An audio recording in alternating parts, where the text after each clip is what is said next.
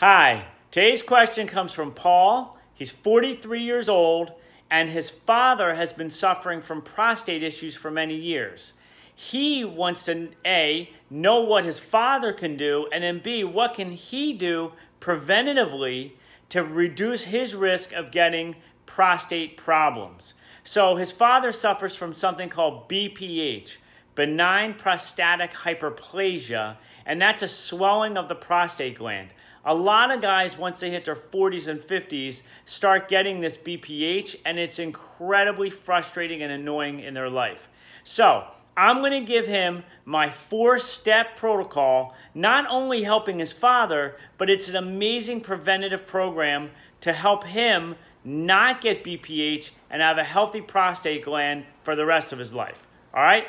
Here are the 4 steps. Number 1, knock out certain foods. So these are the foods I knock out. Food is incredibly important when you're dealing with inflammation and the prostate gland.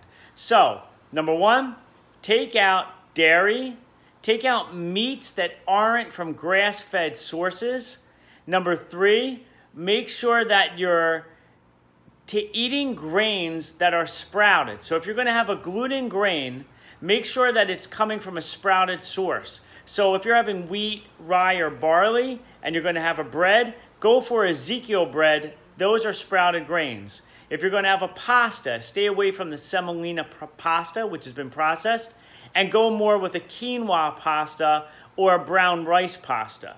So those are some food choices to stay away from. Also, of course, excess salt, excess sugar, refined carbohydrates, anything refined and processed, throw out. Now, number 2, make sure you start including good foods. So, fruits and vegetables. Make sure you're including lots of good essential fats like walnuts, ground flaxseed, wild salmon, avocados, coconut oil. Make sure you're using lots of seeds and nuts, especially pumpkin seeds. Pumpkin seeds and pumpkin seed oil has been shown to be incredibly useful and helpful to reduce BPH and support prostate function. And then also make sure you're just staying nice and hydrated. Drink plenty of water to help reduce any dehydration, which also could have a negative impact on your prostate gland. Now, the third thing, once you've taken out the bad foods and included the good foods, you want to reduce something called DHT.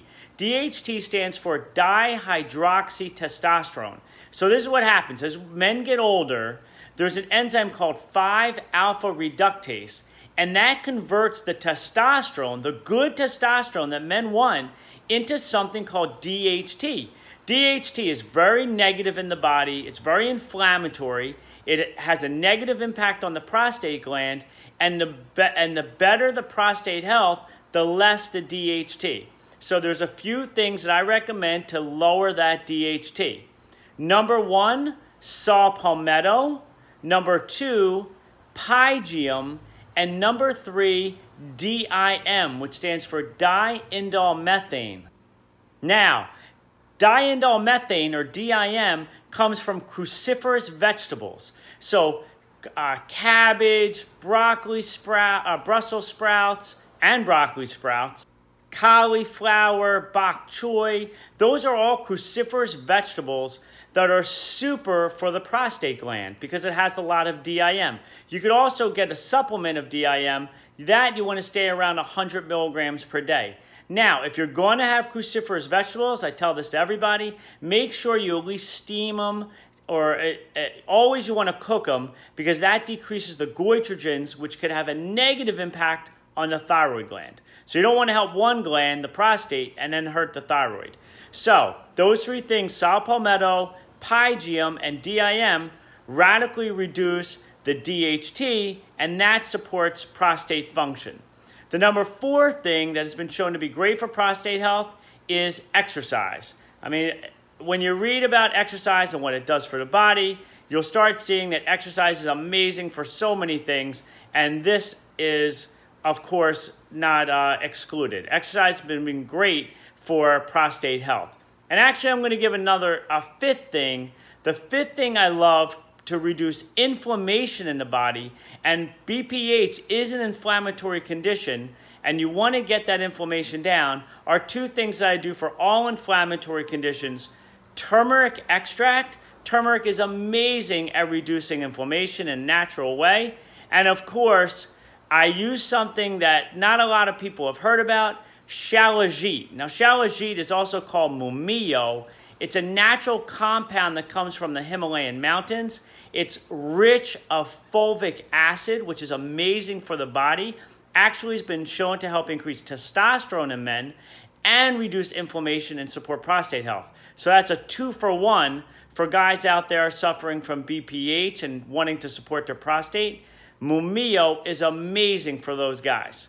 So that's actually 5 steps that I would do to start implementing to support your prostate gland and to help you if you're right now suffering from BPH. I hope that helps Paul and anyone else who has any questions about prostate health. If you have any questions, feel free to post. Have an amazing day.